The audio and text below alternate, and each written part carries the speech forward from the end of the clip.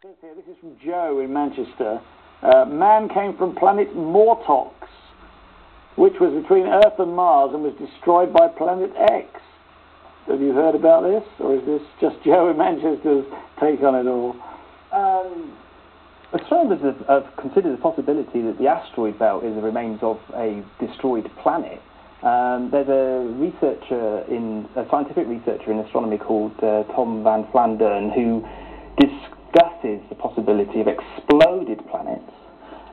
Planets knocking together during the early part of the solar system's history.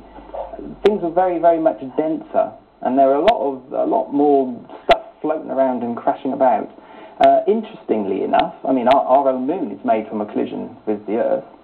But interestingly enough, when things settled down, there was a huge bombardment in our solar system 3.9 billion years ago. So this was 600 million years after the birth of the solar system. Things sort of settled down nicely then. But the whole solar system got absolutely hammered with massive comets or debris of something that came from somewhere. And that event lasted quite a long period of time and then stopped. And a lot of the cratering that we see in the solar system is from that event. And it was a one-off. And no one's been able to actually determine what caused that. And even if you watch programs on the television about cataclysms and they go back to extinction events, they never discuss the late Great Bombardment. It's just this event that really, this huge question, the late Great Bombardment. The late Great Bombardment? Yeah, because it occurred after the point where things settled down.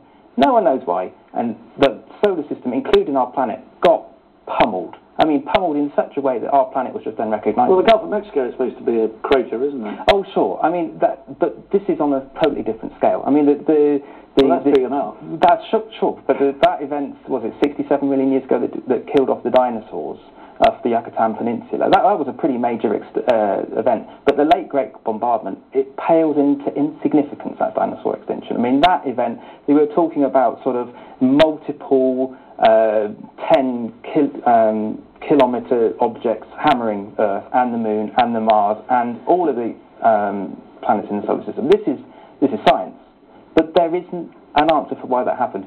So when we talk about fractured planets, blowing up planets, planets knocking into each other, it sounds fantastical, but these events happened, and our own moon is testament to that. I've seen on the internet, somebody has done some research, and they've worked out that if you take all the continents that exist, you could put them all together, and they all fit neatly together on a planet that's about half the size of the Earth.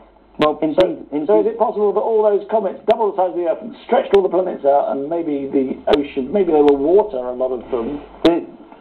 The land mass on Earth is similar to the entire land mass on Mars. Mars is a smaller planet, but they have similar land mass because there's no oceans that we know about on Mars.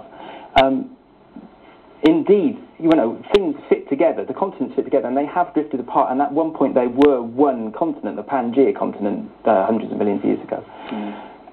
The moon was created by a massive impact, and so our oceans, the whole of the Pacific, could well have been some kind of impact zone from a long, long time ago, yeah.